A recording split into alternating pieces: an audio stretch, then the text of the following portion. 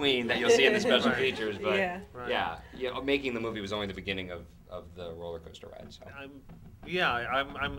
I'm certain, because I'm certain when I'm really curious about, when you had the movie before it got distributed, but when you thought you had like the product, or when it got picked up, and what state it was in terms of how long it was, and like how much post work was on it, and what was the deal like with the music, and if you had all those rights and whatnot, or was that a nightmare, or No, it's like Brian said. I mean, the fun part was actually just shooting it. And when we started out, we figured it could have just been, but it's still, it could have been what we did last summer. It ended up being My Date with Drew, but we had so much fun doing it.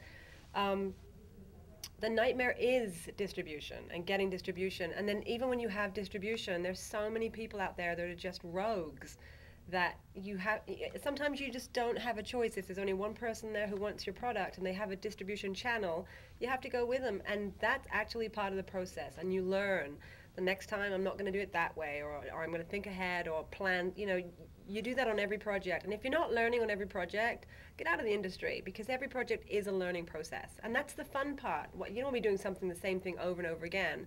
And with every movie, because it'll be a different genre or different cast and everything, it's going to be a different process.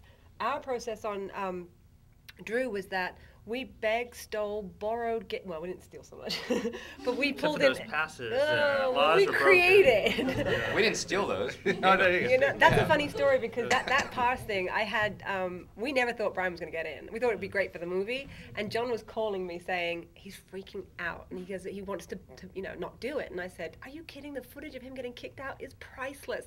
You force him. So when he got in, we're just like, well, we weren't planning on that. Okay, but hang on a second. So the problem with that part of the story is that I think John and Brett mentioned it at Hamburger Hamlet to me before I went in, that you were perfectly fine with me getting arrested. And that would be great. I'm a producer. So I was already nervous about potentially getting in. It didn't even cross my mind that I could go to jail until that. So that was a fun night. And then Brett nearly went to jail, because after he did that, Brett and John wanted to go into the party, and so they used. They wanted to get some video footage. Yeah, and they used his fake passes to get in, but by that time it was much later, and they were being more picky about, like, let's look at your pass, and they grabbed him by the neck, and they're like, what are you doing?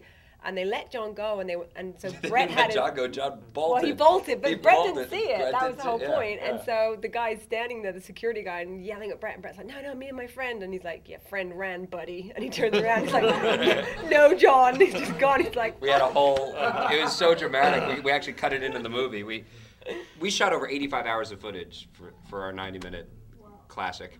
The first cut was 5 hours. And we loved every frame of it. It was great. It was loved every frame of that 5 hours. And that scene with Brett, we were rolling tape the entire time. So unfortunately, we were going to use it as a deleted scene. But once you get into the business side of it, they decided not to put any deleted scenes on the DVD. But but it was great. The experience of going on this ride. I mean, honestly, we shot this movie on a camera that fits in the palm of your hand. We didn't have a microphone. We didn't have a tripod. We didn't have a light. We edited the entire thing on a laptop and had 7 hard drives worth of footage. Media. Yeah, media. Yeah, and we did not make. We didn't have a choice. We had to make it for $1,100. I mean, that was all the money we had. So that $1,100 gave us the movie that went to the festivals, that won all the festivals, and that got us distribution and got bought by the. Oh, okay. Can you talk about that? I mean, was that the same movie we see here? Yeah, we are very proud of the fact that every decision in this movie, editorial, creative, anything, is ours. This is our cut. Yeah, was not touched at all. We're never going to have this creative freedom again. But back to your original question, which was we had obviously our first choice for soundtrack was not what we ended up with, because just the expense of it. Even so, some of those songs were very expensive. We had to sell. We can tell them the price, right? Yeah. So we made it for $1,100, and we sold it for $650,000. But part of that, $350,000 of it, was to finish the film. So because of all the favors that we had pulled in, once we pulled those favors, saying we didn't even say if, because they wouldn't have given us the favors. We're like, going to sell it, and at that point you're going to get paid. And there was a while we were straddling the fence where the buyer was going further away, and the $350,000 that we owed was like over here, and we were like straddling the middle, thinking, don't go away. We need you to pay these guys. And it was really, for a while, it was very nerve-wracking. But then And ultimately, in addition to that, we needed that money in order to pay for the music, to bump it, get a digital intermediate made, get Bump it it up to onto 35 film, millimeter, yeah. make the film prints, $1,000 a print. Yep. And then you have, on top of that, you have all the P&A costs, the prints and advertising. So, yeah. And the prints and advertising, that was going to come out of that $650? We actually ended up, here's the thing, we didn't make any money on that. It sounds like a lot of money, but because we believed in our movies so much, we told our buyers, we will put the $250 that's left over, we will put that into the P&A, but then when the movie's released, we want that money out first, and then you get to collect the rest. And that's when you get into the evil distributors. Yeah, that's when you say, we're idiots for doing that. No, we did believe in the movie very much. I would do it again. I would do it again. too. But you can't count on them getting the money back to you.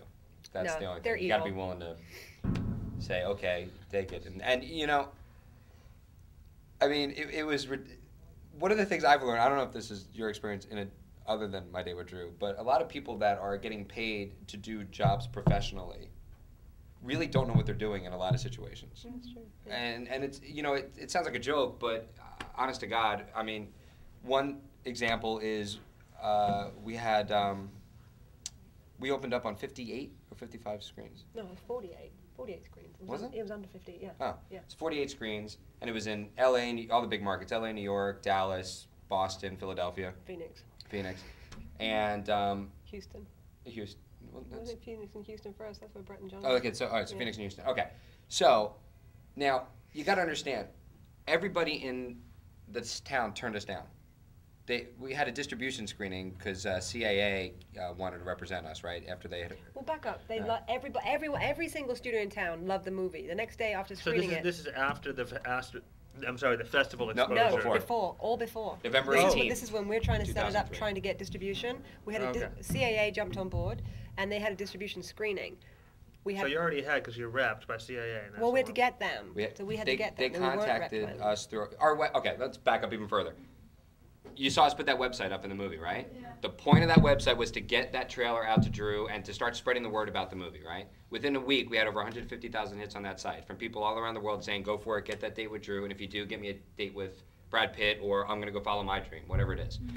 And what we weren't expecting were to get emails from agents and studios, like, what was her name?